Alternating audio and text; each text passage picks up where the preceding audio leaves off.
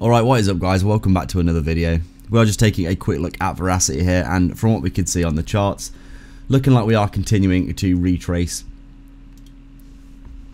to the downside. As you can see, we had that big massive wick rejection of this area of structure here, which we were trying to hold, but over the past few days with Bitcoin having a little bit of a retracement in the markets, we can see here that Verasity has essentially come down and looking like it is continuing to the downside here to retest some of these areas. Like I said, I did think that Verasity was going to start correcting after this massive, impulsive parabolic move that we did see. A retracement was fairly likely considering we didn't make that much structure, to be honest, did we? And you can see here on the charts that really what's happening is we're just coming down and filling some of these areas here that have been not tested at all so far.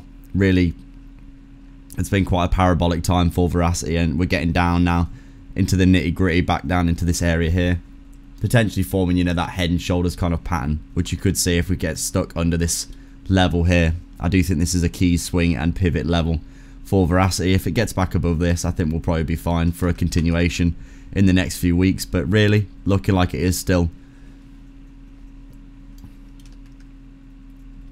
essentially retracing, consolidating, having a little bit of a back test, which I think is healthy.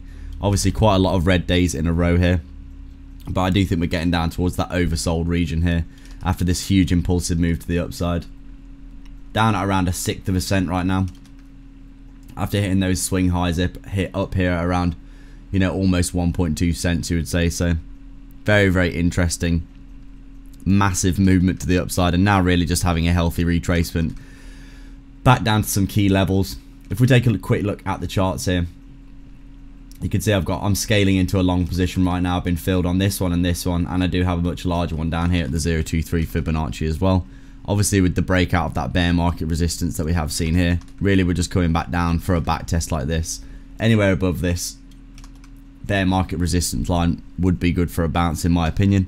Still looking bullish, and I'm confident this is going to do well in the long term, but right now just having a retracement, which I do think is healthy. And really, that is all she wrote, isn't it, for Verasity? Not that much happening in the markets over the past few days.